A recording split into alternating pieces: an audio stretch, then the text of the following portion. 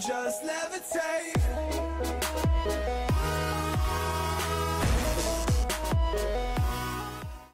Hey guys, check it out. We finally have the pre-order date and pricing, of course, plus the release dates, plus a lot of images for the Gundam Fixed Metal Composite Deathscythe.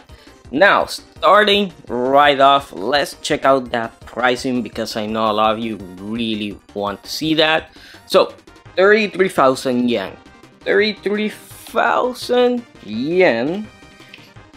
244.85 US dollars. Now remember, this is what Bandai is selling it for, so remember that those prices can change, especially when we get to the kicker. Now, pre-orders are gonna open up on the 27th, so in a few days, and you're gonna be getting it by July 2023. Now, this thing looks beautiful. Obviously, I cannot read Japanese, but Katoki Hajime is involved, so this is basically a version Ka, based off the one in the freaking manga.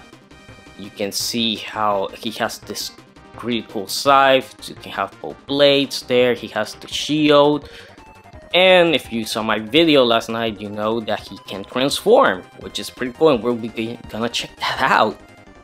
Now, here they're showing you, the articulation, how the wings are basically individually articulated in these areas. You can see there, which is pretty cool. You can see how the backpack can actually be pulled back, allowing it to do this, and also for the transformation. We'll take a look at that soon. Here is how the scythe is gonna work. You can have it combined here with both blades looking opposite sides. You can have the blades one up here, one down, just single or just dual wield them. The shield can also have one of the blades of the scythe as well on it, which is pretty cool. And here's the other look. This is the full scythe.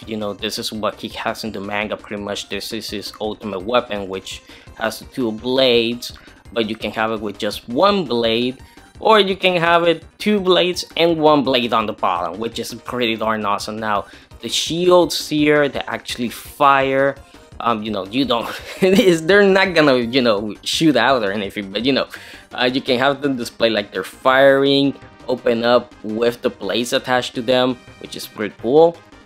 And check it out next to the Wayne Zero here. They both look amazing. That looks pretty darn awesome. Now, here they go over a little bit more details, showing you some more of the articulation. Looks like there's something on the chest that's gonna pop out. Oh yeah, one of the bands. You can see here on the shoulder pads are gonna have articulation, and the side skirts are gonna move because you're gonna be making this. Now, this is its Neo Bird mode, or I guess Neo Bat mode is what you're gonna be calling it. I guess it has to be a bat, right? And you can see that it has the scythe here, has the other one here, and it has the main scythe here, and you can also attach the blades to it, which is pretty cool. Now, this is the kicker. The kicker is this here. This is a premium Bandai exclusive, meaning that if you don't get it from Bandai, you're gonna be paying a lot more. This is the sad part.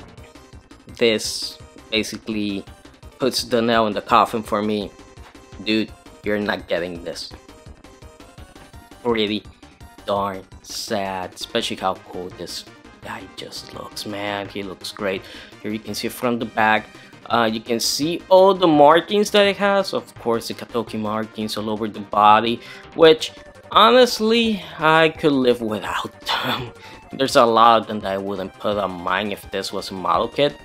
The colors look great. Just the inside the wings. That scythe looks so awesome. He's holding it pretty well there in the picture. You can see it here looking cool. But yeah, you can see him holding the dual scythes, which is pretty awesome with the cloak on it. Looking great. Remember that basically this makes it invisible. And check it out here, just lunging, doing some attacks. That looks pretty awesome. Here next to Zero, of course. And this is the transformation now. Like I said, it looks great from the top. I don't know about the bottom. Let's see if they show it. You can see it firing, of course, firing the shields. Same picture again, I don't know why. And that's pretty much it. So they didn't show what the bottom looks like. Huh. That leads me to think that the bottom isn't gonna look that good. It's just gonna be like the Gundam down there. Hopefully, like they did with Wayne Zero. You know, Wayne Zero has two bird modes. It has the out atmosphere and it has the in-out atmosphere. And the in-atmosphere is basically like this, and the out-atmosphere is basically cloaked, using the wings to cover the freaking body of the Gundam. So hopefully they do that. Hopefully they do. Would like to see that. But yeah, guys, that does it for this video. I mean, this is pretty cool and everything, but it's just too expensive, and it's a premium Bandai. That's the only thing. But my hopes are that we're gonna get a master grade Verka of Deathscythe, and he's gonna have this transformation. Hopefully it happens the same way that it happened with Zero, that they went like, oh yeah, this is the figuration mode composite one, but here you're getting a master grade Verka with basically pretty much almost everything the fixed figuration can do. So hopefully they do that with Deathscythe. That would be pretty awesome. So I hope you guys enjoyed the video. Please like, comment, subscribe for more, and I'll see you guys next time.